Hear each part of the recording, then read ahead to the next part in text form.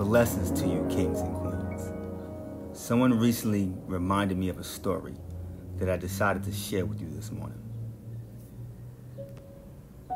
One day, a child asked his father, "How big is God? What is his size?" So the father took the child outside, and it was a plane.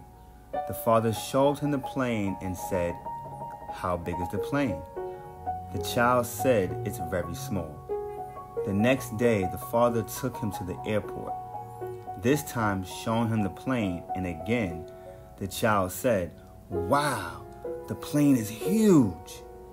The moral of the story is, the size of God is only determined by how close you are to Him.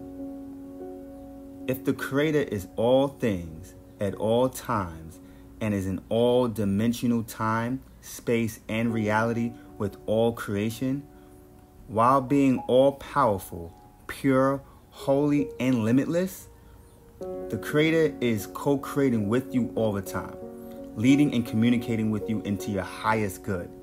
It would be beneficial to listen to that infinite voice. In the words of King Ifeanyi, the voice that you are most intimate with is the voice that tends to be the loudest. Blessings to you, kings and queens.